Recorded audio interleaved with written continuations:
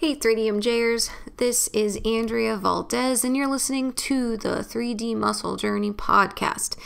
This is Q&A session 13 and it's our 130th episode. Holy crap, can't believe we've been doing this for so long. Thank you guys so much for listening, giving us feedback all over the internet, writing us all the best ratings and reviews, and some of you even giving us monthly financial support via our Patreon page for this show. We can't tell you how much it means to receive all the love, and we hope that we can continue to give it right back via this podcast, our blog, our YouTube channel, Instagram page, and wherever else we can give away useful free things. And one of the ways we like to say thanks is by answering your questions. So we will be doing just that today with Brad Loomis and Alberto Nunez. All of this episode's questions have been collected from our website, where you can all ask us whatever you want at any time at 3dmusclejourney.com/QA. If you're already signed up for our monthly newsletter, you've probably already noticed that there's a giant button at the bottom of every email that directs you to this online form as well to collect questions. So you should probably sign up for that also at our website if you haven't already, because that's when, you get the monthly reminder that you can ask us stuff at any time. And they might be on the show or the blog. We do have a Q&A section on our blog, or some other piece of content that we make. It's where we get a lot of ideas. So please, again, 3dmusclejourney.com/QA if you want to type it in, or every month on the newsletter, it's a big ass button at the bottom. Anyways, thank y'all again, and let me tell y'all about what is on today's episode. Topics for this show will include our recommended length for a cut or dieting phase, what body fat percentage or pounds away from stage weight we like to keep athletes around, the minimum amount of training you can get away with without losing size or strength, the positive or negative effects of gaining weight too slowly or not pushing a bulk, protein intake when in a caloric surplus, refeed duration recommendations, and a whole lot more throughout as we try to hit every question from multiple angles and try to give you guys as much info and context as possible while the coaches kind of work their way through these things. So as always, if you have any feedback or comments on this episode, go to 3dmusclejourney.com or to our YouTube channel at youtube.com/team3dmj and leave it for us under podcast number 130. Let's get into it. Here is Q&A session 13 with Alberto Nunez and Brad Loomis.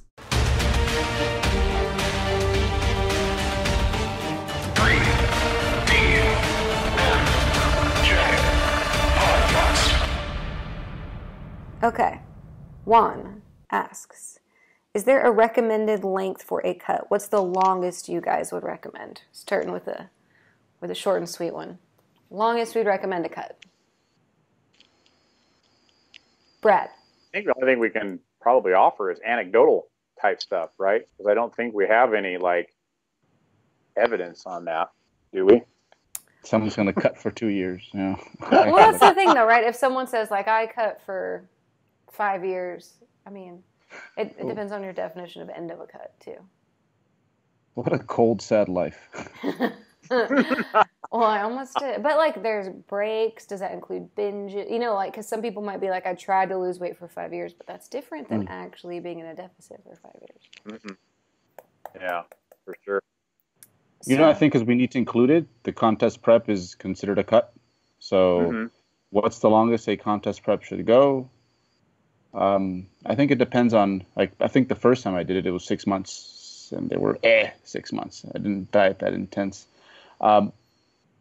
So the longer you do it, probably the more you can muster in terms of time spent in a deficit, just because, you have all these strategies to cope, and, you've been this lean before, have these little systems to help you make it through many different scenarios that can happen. So for a contest prep, I'd say the high end, I wouldn't recommend anyone usually under most circumstances diet for longer than 8 months.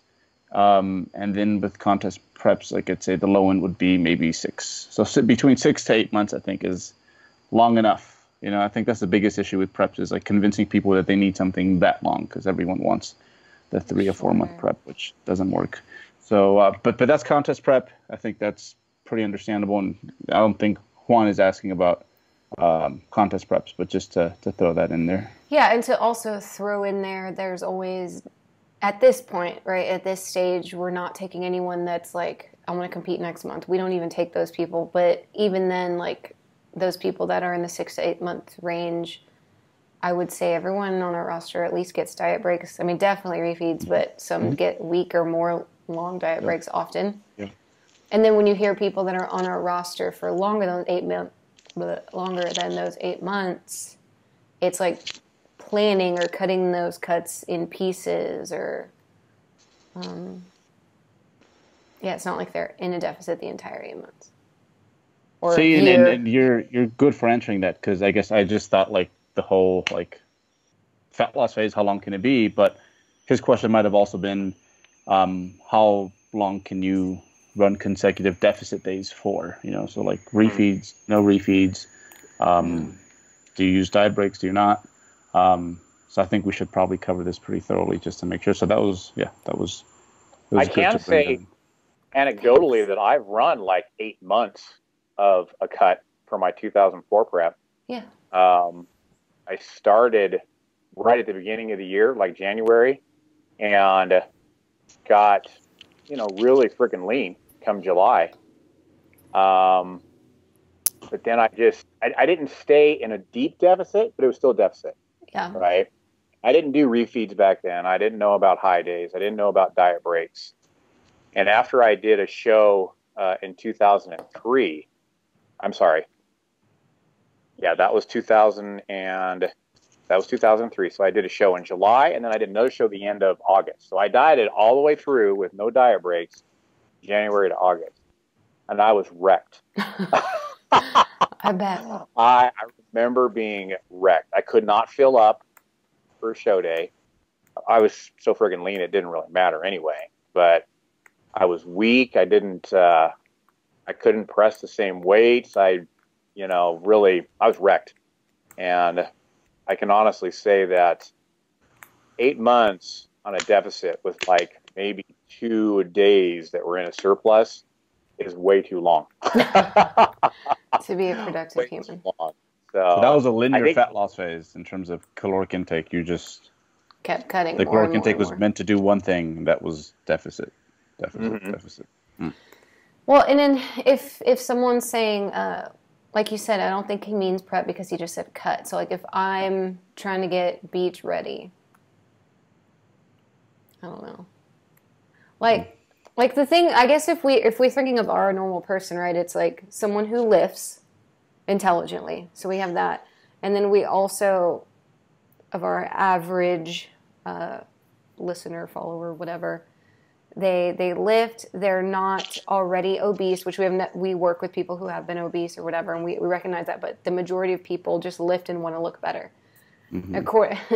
I find that and me being one of the people that started with 3DMJ, we're usually all like look better than the average person, but that's not good enough for us, right? So, yeah. Let's say if it's a male and he's trying to go from like 18 to like 9% body fat-ish, how long do you think that could take? And then we'll stop with this question. It'd be a very practical way of answering that. Is that we recommend that people usually spend, for every month spent gaining, you earn a week of deficit time, Yeah. So you should always be able to clean up what you gain over the course of a month with 1 week. I think that's pretty reasonable. So if you gain for a full year, hey, so you get 3 months of cutting, and that should bring you back to where you were. So I think so long as you kind of like follow that 4-to-1 ratio, you're doing it well. So obviously a gaining phase, it's a year and a half, it's going to need more time to clean up than a gaining phase. It will say, 7 months, right? So I think if you just kind of stick to that system for the most part, like some people might need they might be, a little bit more prone to fat gain. So they might need a little bit more wiggle room than that. Some people can probably maybe even spend less time cutting to, get themselves back to where they started more or less. Yeah. But I think if you follow those guidelines, that should do it for you. Yeah, it's a good framework. Brad agrees. Yeah. He's nodding in agreement. Yeah. Yeah, But because also looks obviously like a he's gaining phase that thinking. was a year and a half long is going to take longer to clean up than one that was, 6 months. Right. Right. Brad doesn't look satisfied. Say something else, Brad. What are you considering? You're churning. Yeah, just I think it's relative to how big, how depends on what the size of the person is too, right? Because I Okay. mean, a 250-pound person that is 18%, they can be a little bit more aggressive. They could probably lose 1% of body weight, which is what, 2.5 pounds a week. Mm-hmm. And get down to, reasonable body fat levels fairly quickly. They may not need that long of a time period. So like Berta was saying, if it took them a year to get to 250, and I'm talking about a big person, right? Mm-hmm. And they're still in reasonable levels. They're not obese at all. They could cut pretty quickly if they were a little bit more aggressive and went into a deeper deficit. And typically those folks kind of tend to hold on to their muscle a bit better too. So yeah, I think it depends on the person. Obviously a small person, say that it took them a year to get from 120 to 160, they might not be able to do that quickly. Okay. Fair considerations as well. Yeah, and I guess if it takes you longer than that, then maybe you're not in a place to diet, right? Because like I was saying, there's people that say, I've been dieting for 5 years and nothing happens because you're not doing it right or well or ready for it. So Yeah. okay. I know people that have been trying to do shows for 4 years. It's like maybe we should learn how to off let this season. go for now. Yeah. Yeah. Okay. This one's a little bit longer. Question 2. Okay, so this might be a similar question, though. We'll see. We'll see. So Dana asks, I'm competing in women's bodybuilding division in 2020. My priority is hypertrophy and meeting long-term big picture goals. And I feel pretty good with how I look. I'm paraphrasing. But I'm wondering, outside of the short time spent in a caloric deficit, if I would be shortchanging my gains if I cut down a few more body fat percentage points to be more aesthetic for summer months. So is there a body fat range that's more favorable environment for maximum hypertrophy? I recognize not being in a deficit and eating for performance is key, but if I do a quick little few pounds more for summer aesthetics, is that going to hurt my long-term goals? So she's looking at competing, say, a year out, because this is from a collection of emails that have been gathering for a while. So let's say it was about a year out, because I know summer. Oh, no, 2020. That is a year out. JK. So she wrote this a couple months ago, but okay. She wants to compete a year out. She thinks she looks all right, but like if I cut for summer, is that going to hurt my chances of having a better prep in the long term? Yeah, you're right. This is kind of similar to the last question. It's actually not. We just went there with the last question. When I think about how the last question was worded, it's not similar at all. It was so short, we had to cover everything. I know, we just made shit up. Sorry, Juan. We probably didn't even answer. No, but will that hurt her prep if she decides to do like a 2-month mini? I don't think so, because your off season should have gaining and cutting cycles, there's a lot of utility in them. Obviously, they keep you from getting too fat, but also it keeps your dieting skills sharp, because, it's once you've had a few fat loss phases, once you get back into it, you're like, oh, yeah, I forgot this is kind of how it is. And it takes you about 2 weeks to really sink into it. So it really helps out with that. And what I would just do in her shoes is just scale my planning so that my cuts come during the summer. And just work it that way. So no, there's nothing wrong with that. It's, there's going to be cutting and gaining cycles. Just make sure that they end up falling somewhere in the spring so that you can look right for summer. Nothing wrong with that. What's funny is that I feel like it depends on if you're a good dieter or not. And I don't mean good, but like you said, skills. Like if you have the skills to diet whenever you want to, I think like you said, like a 2 or 3 month in and out, or like a few, like let's say 6 to 12 week down and then back up, might be. Not only, it might actually be productive if you're doing a diet before your diet or whatever, like we've talked about before. But if you are not familiar with prep and dieting's hard for you, trying to diet for a summer might wreck you, to be honest. I've seen it go both ways. Mm-hmm. Would you agree, Brad? Yeah, the only thing that I would add to this is that if she recently went through a cut, I would not advise going into a cut for the summer months.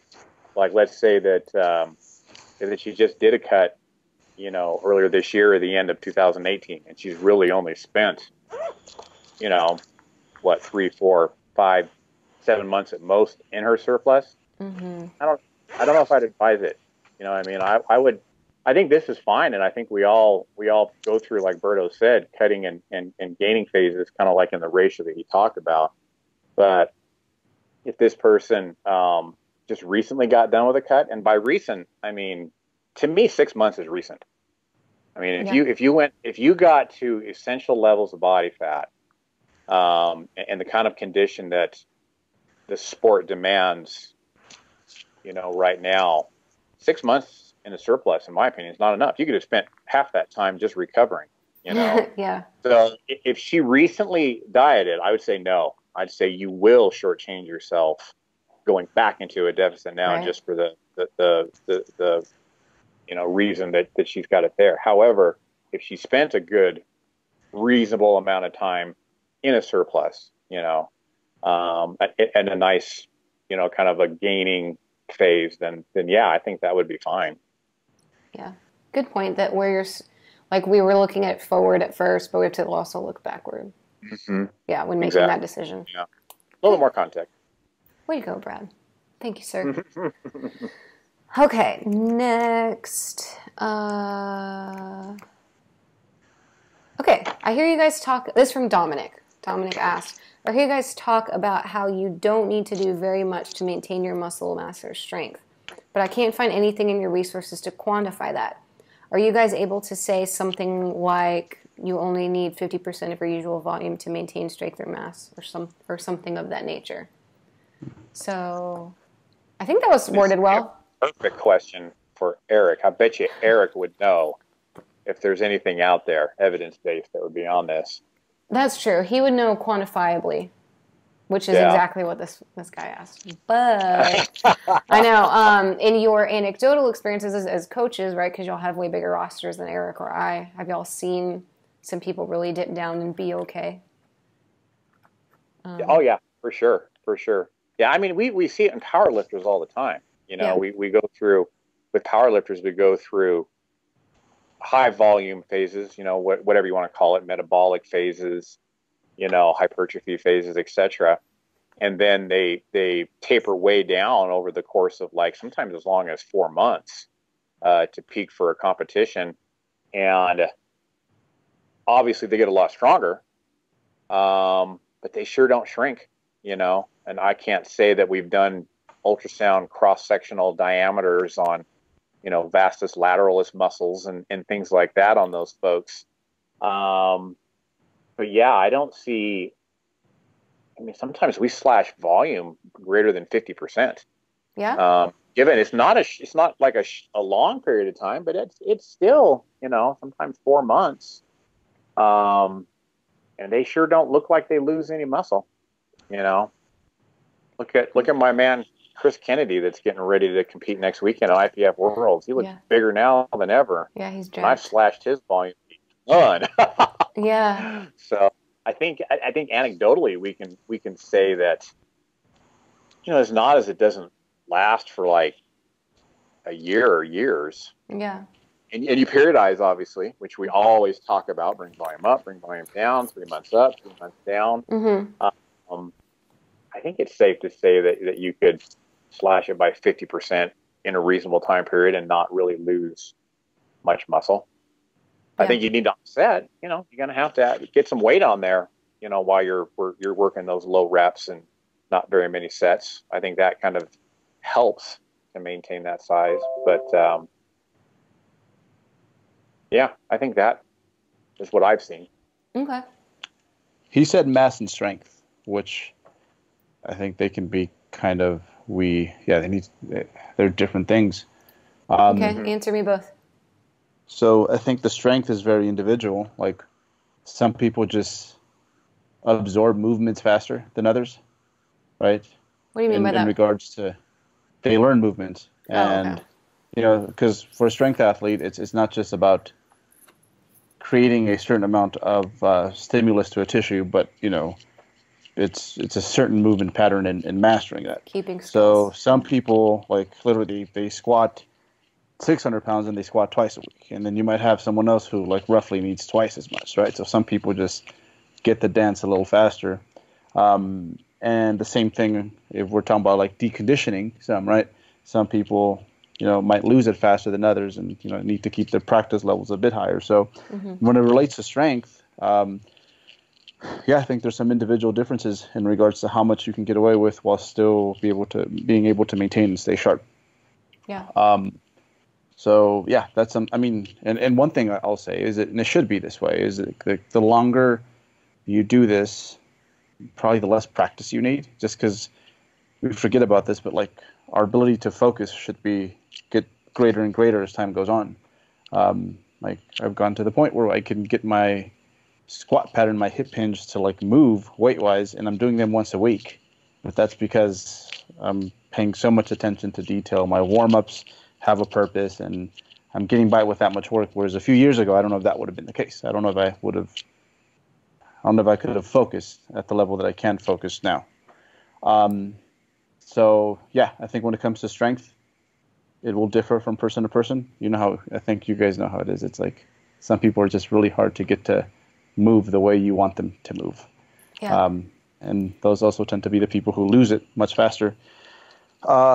Muscle mass, women just tend to hold on to it a lot better than men in general.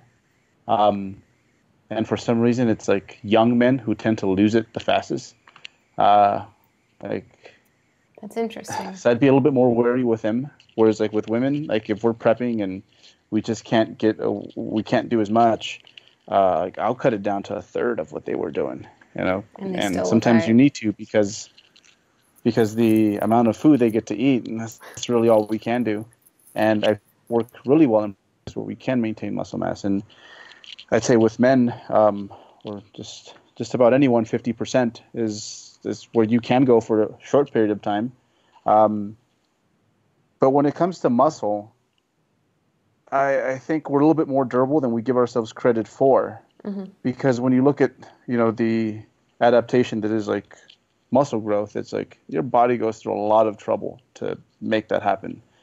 It takes a lot of energy and time to, create this. So to say, for your body to just be like, well, I guess we're just not going to need this because we're, doing half of our volume. Boom, let me throw this whole thing down. It just doesn't make a whole lot of sense from like an evolutionary standpoint. And our bodies are very good at finding the most like practical and efficient way of getting there. So with structural adaptations, they tend to hang on a little bit better than we give them credit for. So long as, the tension is there and the protein is is there in sufficient amounts. I'd say as low as 50% of your like off-season volume is okay in most cases. Let's stay with the imaginary. Now that we've definitely said we could be more, could be less, could matter, could not. But let's say that 50% or whatever, or a third for the girls or whatever else said. Let's say for some situation we had to really cut it down for now. What's the longest you would leave it there without, as a coach, while being confident, we'll get this back pretty quick? 3 months. I could do 3 months and I would not be concerned. Yeah. I've had to do that, especially if you're eating enough. So like, let's just say it's something that has to do with your schedule. It's off season. It's like next few weeks are going to be crazy. I'm super confident that we can maintain that. But I've also done preps where like roughly like 2 to 3 months were spent, training with much less volume than we do in the off season. And to be honest, they tend to maintain better than the people who I try to push. Yeah. Okay. Yeah. What do you think, Brad? Yeah, at first that kind of scared me. I was like, 3 months. Well, I'm glad he's got that confidence. But when I think about it, a lot of times I'll spend a month tapering down a block, and then I'll spend a month or 6 weeks really low volume, and then I'll kind of spend like a month or 6 weeks tapering volume back up again. Okay. So I guess that's like 3 months, when you think about it.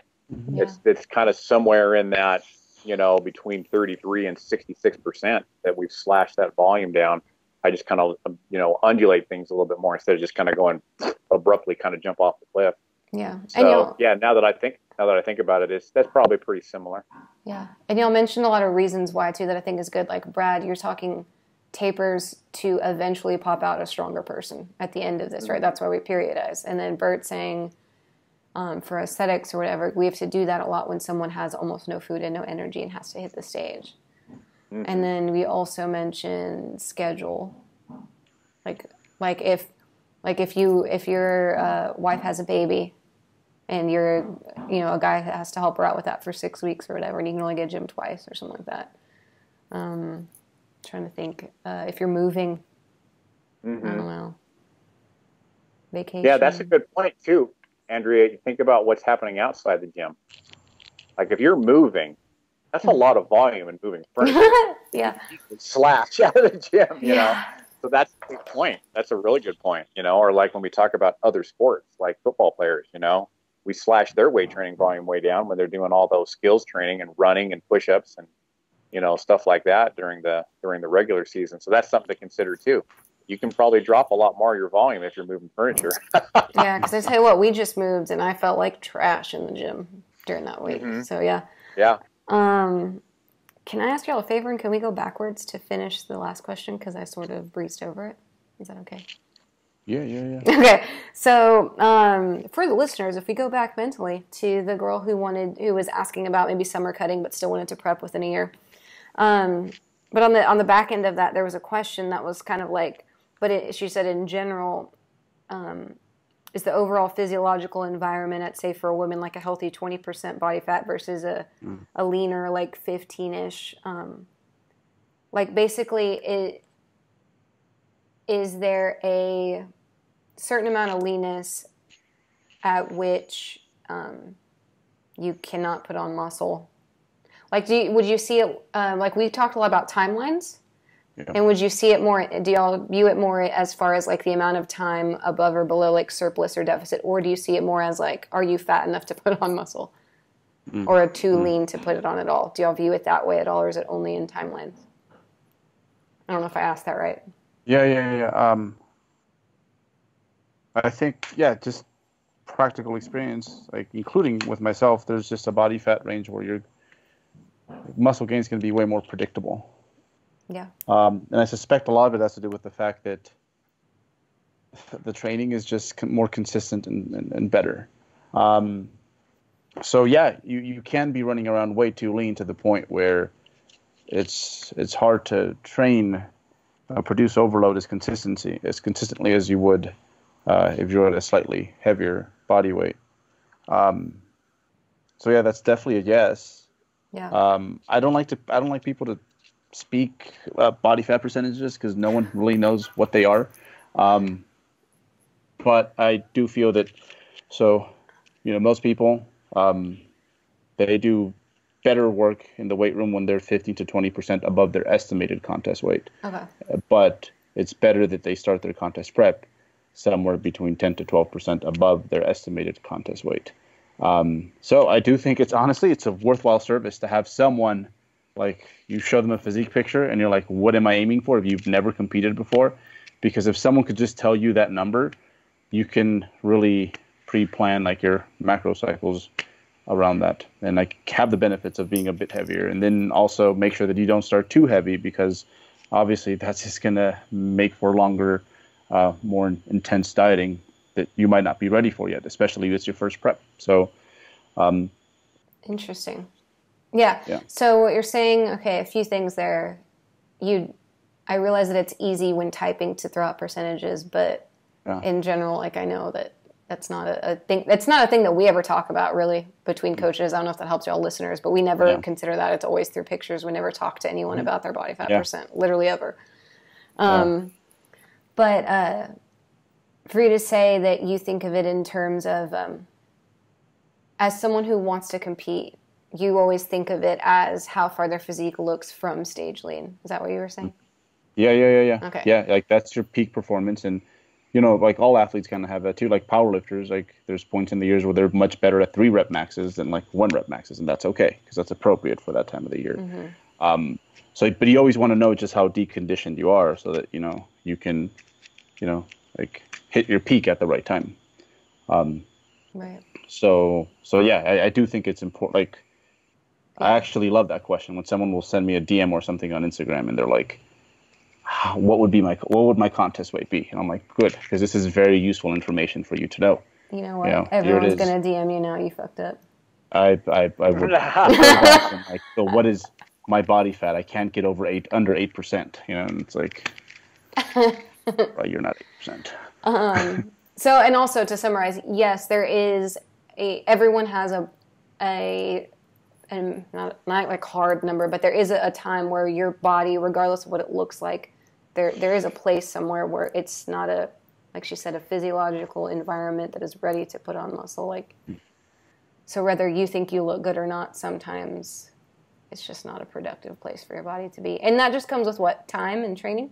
Knowing what that feels like versus what it doesn't feel like?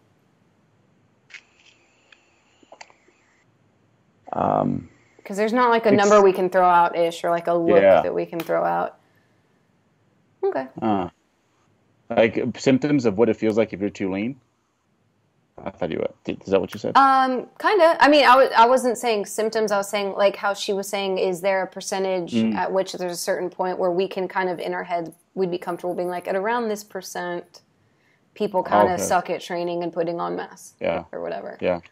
But we don't, you're saying we don't have that, but do you have an approximate percentage away from stage weight? And you said, like 10 percent of your body I'd say weight away. At least 10, but if we get to 15 and perhaps a bit over, it gets really good.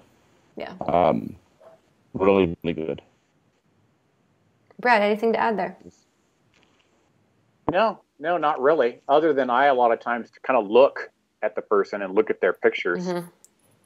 The guy that kind of likes to quantify everything, that's the one, you know, qualitative thing that I do like to do, you know, because if a person's got some pretty nice round body parts, but not necessarily a lot of lines, you know, I think that person can still build muscle. You know, I don't think they're so fat that they can't build muscle. You know what I mean? But then on the other side, you can have somebody that's super lean, and doesn't have enough muscle to even have, you know, like muscle bellies.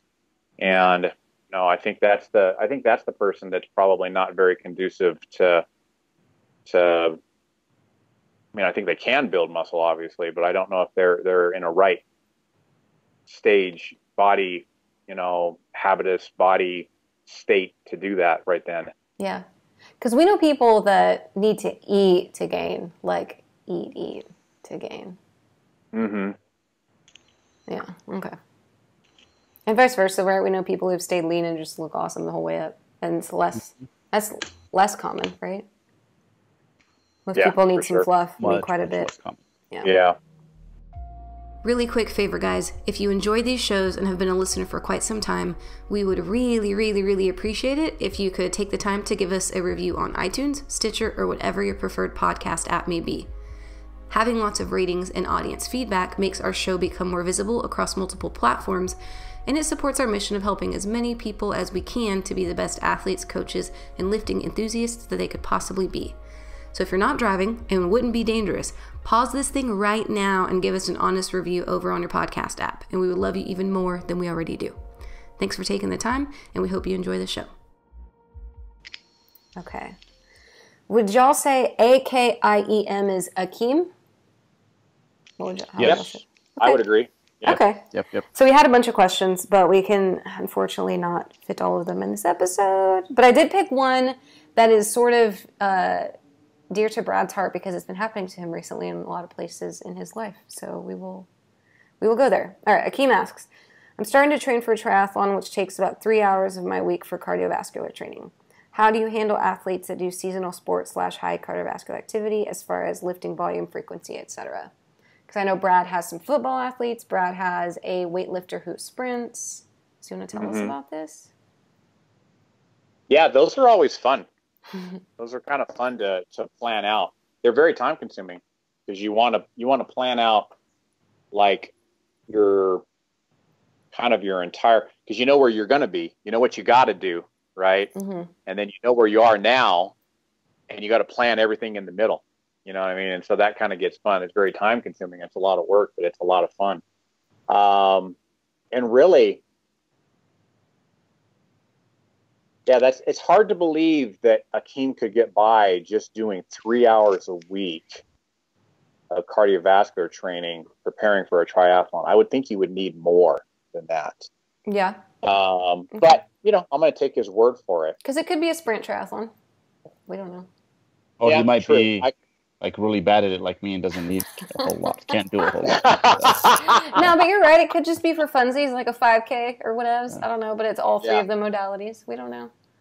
But that is a good point. A real triathlon probably, it takes a long time. Or maybe he's just starting, right? Maybe now it's 3 hours, knowing that in 3 months he'll dedicate 6 to 10 hours and another 3 months. Yeah. But a lot of times it comes down to allocating your resources, like we always talk about in periods, right? So obviously, if he's going to be, say that triathlon, he's going to ride a bike, he's going to run, he's going to swim. Mm-hmm. Okay. So if he's spending an hour on each of those modalities, a lot of his upper body volume for swimming could be allocated to swimming, and then the remaining portion kind of be allocated towards, his weight training, right? Mm-hmm. And then obviously with bike riding and running, his weight training could be quite minimal in comparison to the amount of time that he's running and biking, right? And probably you're going to increase the amount of time on the bike and running over time, and decrease the amount of weight training over time, right? So if he's starting maybe an hour of biking and an hour of running, and then possibly doing an hour of weight training twice a week, it could end up being that every half an hour that he allocates more to running and biking, he takes away a half an hour from his weight training, right? Yeah. Kind of replacing volume, allocating your volume differently. And that's just kind of, I'm using kind of units as time. But, that's a lot of times how I'll handle multi-modality athletes. Like even soccer, I treat soccer and football players, I treat American football players and soccer players. Right. Kind of similarly in that in the off season, there's not a lot of long duration running. Right. And so therefore, their what conditioning we are doing will sometimes come from footwork drills, speed drills, something that's really short duration and sometimes really intense. So then during that portion of the year, they spend a lot of time weight training. Mm-hmm. However, as they get into their season and they start doing soccer and they start doing football player, we'll start reducing all of that weight training volume, knowing that, okay, now not only are they going to be doing footwork drills and speed drills, but they're going to be starting to want to increase their cardiovascular fitness and their endurance and start doing more running, right? And start doing more endurance type training, running 100-meter or 100-yard sprints and things like that. And then you've always got the fun part of saying, okay, well, this person that plays soccer is a bodybuilder. And so we're going to do their weight training probably a little bit different than the person that's not a bodybuilder, right? So a bodybuilder, we might take away their squats and their more precarious compound movements and keep like their isolation stuff in and their safe movements like leg presses and stuff like that, because they are a bodybuilder. Whereas somebody that's not a bodybuilder, well, you know what? Maybe we're going to keep the squats in and some of those more precarious ones and then eliminate the safe stuff, like leg extensions and leg curls and stuff like that. Because obviously squats and cleans and things like that, they're a little bit more useful to a non-bodybuilder, like an actual performance type of a sport, right? Mm-hmm. So, that's a long that's a long answer to that question. but it all comes down to robbing and allocating your volume differently depending on your sport. Yeah, like exchanging.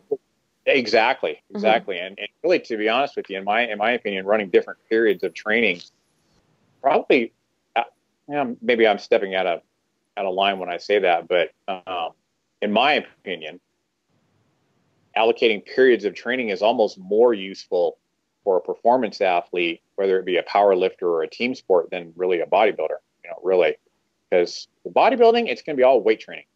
Powerlifting, it's going to be pretty much all weight training. Whereas you start getting into those team sports, weight training is one component or whatever component. There you go, of training. When you've got that component that works in conjunction with possibly 5 other components. Right. Yeah, I guess in the triathlons, like how when you started up, you said you can think of it as the body parts, right? Because it's mostly legs for a couple of those and mostly upper. So if you did an upper-lower body part split and you were doing upper-lower 3 days a week, you could just take out one of each, and then add it. And like you said, just it's an easy way to exchange it rather than because you said time too. That was another way to exchange it. But whatever that unit is for you. Mm-hmm. And honestly, I know we say this anyways for all of our athletes, but especially when you're trying to do something like that, I would hire a coach for sure, because it's really rare that someone who is not already a coach or not already a competitor in these sports would know.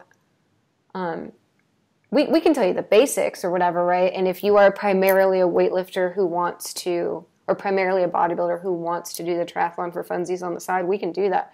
But if you want to be like real good at one or the other, or if you want to be real good at the triathlon's your priority, you might want to hire a coach that does that. And then, like you said, the priorities. Might hire a few coaches. Yeah.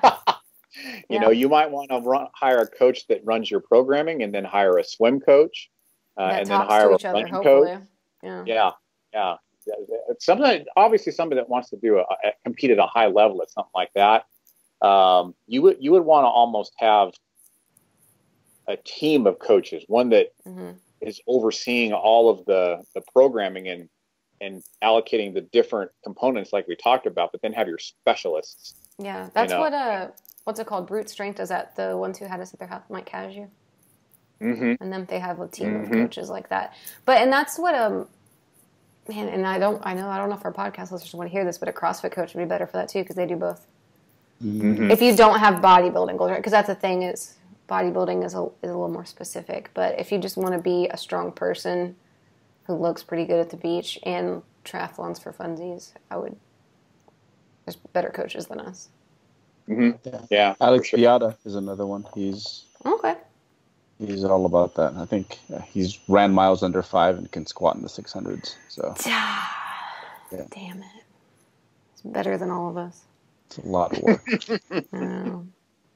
Although what he said, 3 hours is not too much. Like when I think of 3 hours in terms of cardio, contest preppers do that all the time. Yeah, and even sedentary people, like they work in the office all day and they're just they need a little something. That's about like I can see 4 sessions being about 3 hours for someone who they need it in order to not gain too quickly. So for him, his situation specifically, it's not even that out of hand. Right. He might not need to change anything. Yeah.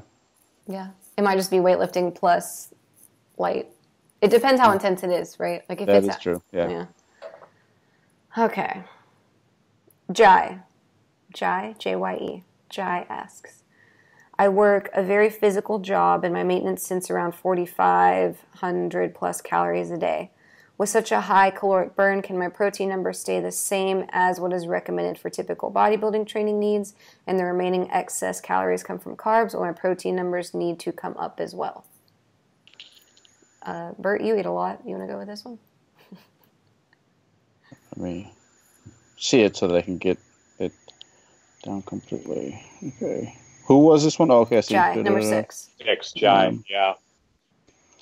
Well, Bert, while you're looking and collecting your thoughts, I can say that I've got an athlete on my roster that I've had for a long time that could probably be Jai's brother.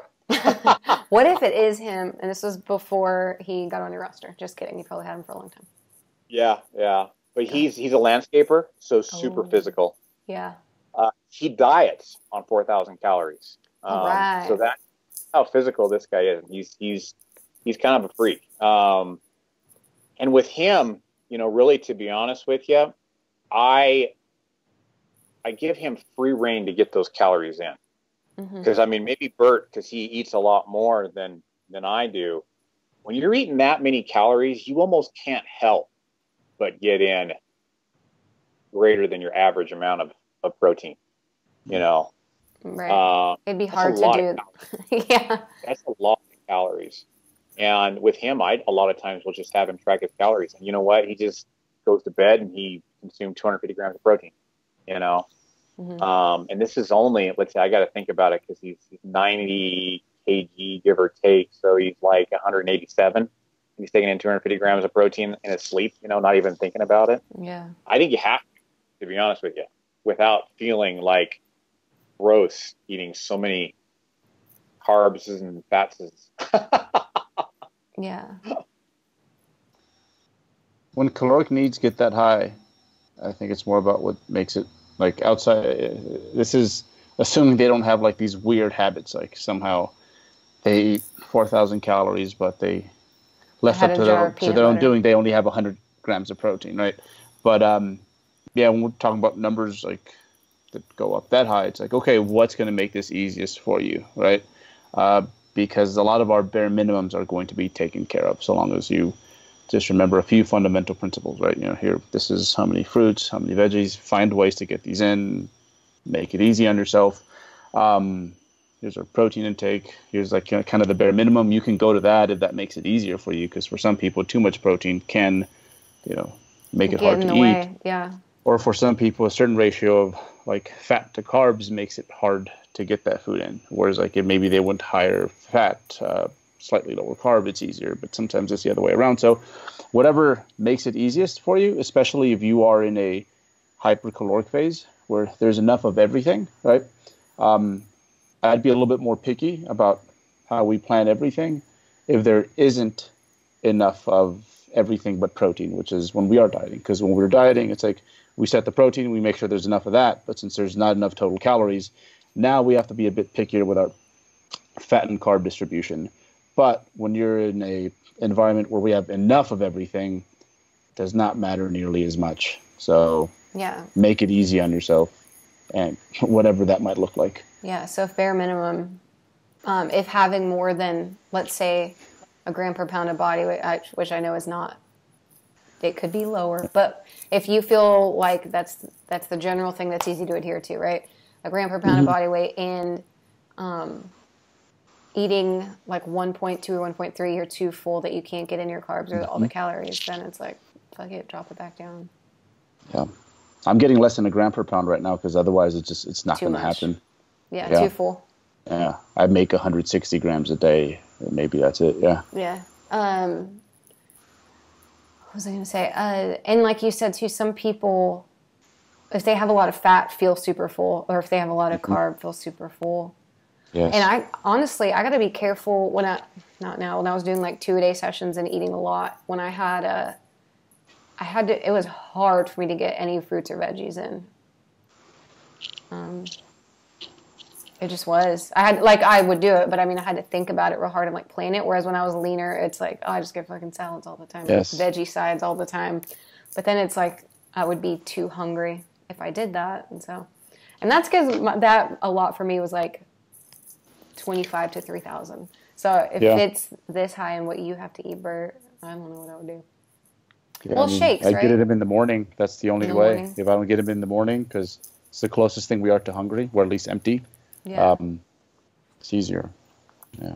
But it goes back to Henry, that. What's can I practical? ask you why it was hard to get your fruits and veggies in when you were eating that much food? If there was a period there when I was like my second year of grid training, like when I was really into it, where if I would have like a salad, I'd be like 30 minutes later hungry again, but I'm full.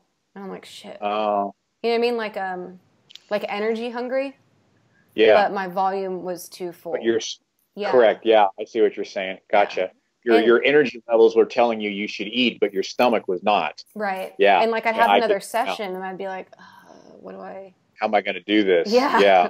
So that's when I started like drinking Gatorade and like at night, like I would try to do the denser veggies, and like I was like, no zucchini, cucumbers, like I was like, I need carrots, bananas, like trying to just get stuff that's a little easier.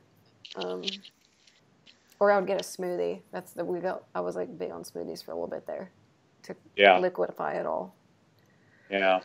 But whereas like, man, go ahead. That's something that's hard to describe to people when you're energy hungry. Yeah, versus volume hungry. But I'll tell you what, it's the exact opposite in prep. I could eat the biggest salads, no problem, and I can barely eat regular salads now. But when I was prep, it was like every meal was so big and I was never full, right? And then the opposite when I was training real hard and had a lot of muscle on me, it was the opposite. And I'm sure that's what Berto runs. I don't know. At the time, I was just like hungry all the time. But if I had a big amount of veggies, I'd be like, oh God, like bloated and just didn't feel good. Mm-hmm. Here's the crazy part. Prep, I'm never hungry, but I'm energy hungry. But it's a messed up kind of energy hungry because like you know that there's no such thing as one meal is going to cure this. Right. You're like, I have all day. It's not going to work. I need like a whole month of eating to feel like not this shitty. But it's very similar to what you described. Yeah. Yeah. Except I could fix it with like a big ass bowl of Apple Jacks and like maybe some Pop-Tarts. Because I wasn't dieting, It was just Yep. Like it was like, because it's like shaky. I don't know. Energy's weird. It's much more acute. Yeah. If you want to know what it's like maybe go on like a 5-hour hike and don't eat and then come home. That's kind of. Mm-hmm. And don't eat the first 2 hours you're there. Yeah. And try to talk to someone. Yeah. It was annoying. Okay. What are we at? 40. Okay, last one, friends. You ready? This is from Sable. Great name. All right. I've implemented 24-hour refeeds in my bikini prep before and have had success on the scale, but I'm always hungrier the next few days after. I've been intrigued about 48-hour carbohydrate refeeds, but I've only found anecdotal information that they may be better, more effective for leptin and ghrelin levels. Is there science backing it? I'd love to hear your thoughts on when a 48-hour refeed might be more beneficial than just a one-day. I mean, we have, I'll let y'all answer it. Y'all are the coaches. Y'all go ahead. You're going to do the plug, so you got to come back to the plug. Yeah. What do you mean with the plug? I think about the plug, we did something on that. Oh, well, no, I was going to say, now I forgot what I was going to say. I think it mattered a little bit, but I was going to answer it. Let me read it again. It might come back. Oh, because she's saying better for leptin and ghrelin levels. So, because there's that question, I think, versus performance, right? So am I hungrier the next day? But more importantly, like, are you performing better? And then also, are we still, does it keep us moving on the scale? Like, those are all the considerations. And like she was saying, she still was able to lose weight, but the issue was that they made her hungrier. Yeah, and this, I have a theory on this myself. Because a lot of times our bodies, they get so good at conserving energy that a 24-hour refeed is just like a little bump in the road. Mm-hmm. And so it really doesn't actually do much. Mm-hmm. You know what I mean? It just kind of like keeps conserving energy. It's like, oh, okay, here's more food, but we're still going to keep respirations at 10 per minute, or we're going to keep heart rate low, or all that kind of stuff. We're not really having a reason to increase it. Whereas if you have a 48-hour refeed, or sometimes I don't have a problem. I got a few people right now, they're doing 72-hour refeeds where we bring up calories like 3 days in a row. Mm-hmm. That's long enough period of time for your body to kind of rejuvenate itself a little bit and not have a reason to conserve so much energy, And so, a lot of times, again, anecdotally, those people are a little bit more hungry. Or like if we run a little extended diet break where we've dug hard and we're having a week at maintenance calories, or we're having a week at, like a very small surplus, like 500 calories a week, right? They come out of that just ravenous, and my theory is that's just enough period of time. Heart rate comes up, blood pressure comes back up, respirations are back up, you're sweating a little bit. Start pooping again. Exactly, your bowels start moving. Yeah. And so what happens is that now we take that food away and your body is still churning at that rate. Yeah. And it hasn't figured out yet that we've taken the food away, you know. Or sometimes even before the refeed is over, they're ravenous because it's just enough period of time. And it's like, thank God I've got one more day. Yeah, it makes me hungrier for sure, like during it. I have my first big bolus of carbs and I'm like, oh shit, here we go. And like the whole body's just like, yeah. Yeah. But that's kind of my theory is it's when it's too short, body it's not, it hasn't recognized it. It's just going to keep all that stuff subdued as much as it can to conserve energy. But when you have more period of time, and I really truly believe that's why we have a better time dropping fat. And I can't remember which study it was. I think it was Veraday or something like that back in 2013. Check when people had higher time frames of refeeds, they actually lost fat better. Because I truly believe that when that body gets all those metabolic functions built back up again and we take that food away, it churns fat better. I really truly believe that. Do I have actual scientific evidence of that? No, but boy, you see it all the time. I only coached a billion athletes though. Oh, and yeah, you get a jump on the scale after the 48-hour or the 72-hour refeed, and then sure enough, by the end of that week, you hit a new prep low, and then it jumps, and then by the end of that week, you hit a new prep low. You know, it's just so it gets almost scary how predictable, you know, it is. Yeah. We hear Jeff talk about it all the time. Yeah. It's normal to have that happen. The whole, I get hungrier on my refeeds. I think that's just about everyone.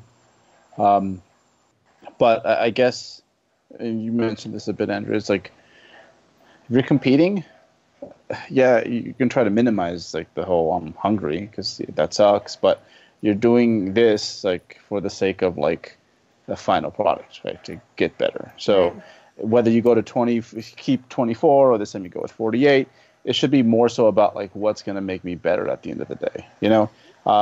And it does take a while for an athlete to get to the point where we can make the majority of our decisions based off like that bottom line, what makes us better. But that's definitely the goal. And I think the whole hunger situation is probably something that they're going to have much better success navigating through that by looking at other things.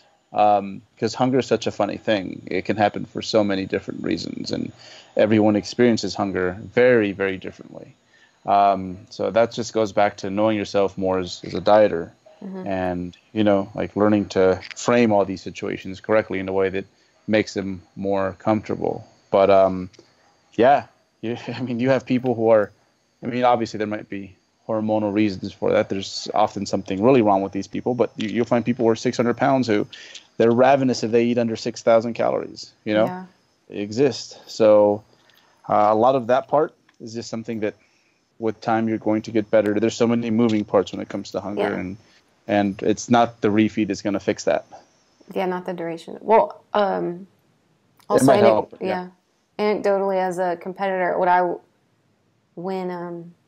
because when I start eating, like Brad said, like I can feel like in deep prep, I don't even get hungry anymore. Like, fuck it, it's just time to eat. But what is that? Is that lightning? That was lightning. Oh, holy crap, we're thunder. It's okay. But what would help me or whatever, like on refeed day, I wouldn't even start it till like 5 p.m. So I go to bed full, don't even worry about it, and just load them all in there so that I'm not like, because if I start eating a lot at the beginning of the day or eating 15 more carbs at breakfast, say I'm hungry the rest of the day. So I would just save it all till the nighttime. See, and it's things like that you learn with just more dieting, you know? Right. And sometimes the food choice, like, if what you're eating is also, your carbs are very like high sugar, very dense, then it doesn't matter if it's 1 day or 3 days. Like, all your days are going to suck if you're a bikini competitor, right? So we know she's a small girl. Yeah. And by small, I don't mean height. I mean, like, an already lean female, her refeed can't be anything that allows for, like, a piece of cake or something without ruining the rest of your day, right? So food choices, timing. Yeah, I know that fruits for me, like, wonderful, but anything starchy, it gets going. Like, I want more, more of that cereal or whatever. Yeah. Yeah, and that's a good point. Food choices. I mean, I think I just heard the other day that there's something in cheese that makes you want to eat more cheese. Because it's delicious. Is that what it is? I love cheese. But it's so different from person to person because like whey protein shakes fill me up. What? Like when I'm prepping, I'll have like for 4 straight days nothing but whey protein. Oh God. And it's like I feel great, but for some people it's like that's such a waste. I want something to chew, and that does nothing. See, for me. animal protein matters a lot for me versus a shake. Like I can have a shake once a day, but I can't have like multiple protein feedings being shakes. I'd be like starving and headachy. Don't make fun of me. Weird. It's not weird. It's not weird. That's why we love you, Andrew. You're like a true carnivore. What? Yeah. True carnivore. I could just see you as a cave woman, just like hacking animals and just biting their throats out. And no, they're so cute though. They're so cute. No, as long as you kill them before they come to me, I'll eat them. And then I have to have beef every so often too. And Eric makes fun of me. Or no, is it Bert that makes fun of me for that? Like I'll know I'm like I need a burger or steak, not just chicken. Yeah. Might be Eric. I'd probably cheer you on. I think it has to do with my low red blood cell count, which we'll talk about some other time, but not right now. Okay, so I think we did it. I think that was a good episode. It's been about an hour.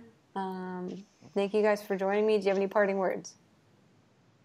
I hope they enjoyed it and that we made their drive a little, I'm assuming a lot of people listen to this while they're commuting, made their drive a little bit more exciting.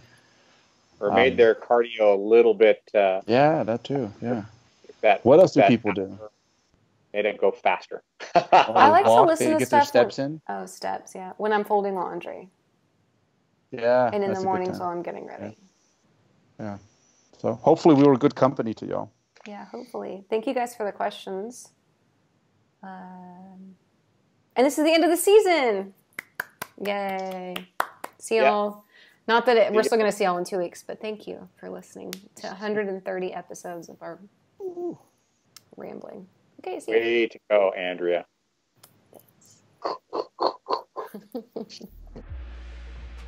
Hey there, this is Coach Eric Helms. Thanks so much for listening to our show. 3DMJ prides itself on keeping this show, our blog, and our YouTube channel as free and relevant sources of information for our community week after week. We also release additional free video courses as often as possible at 3dmjvault.com. If you'd like to help support our mission and our work, please consider becoming a monthly patron of our endeavors.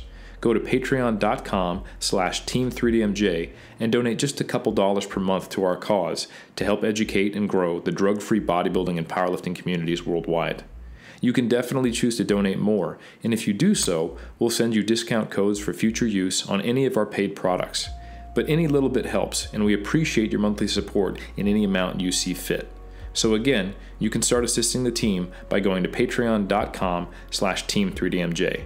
That's patreon.com/team3dmj. Thanks for sticking around, and we'll see you in the next show.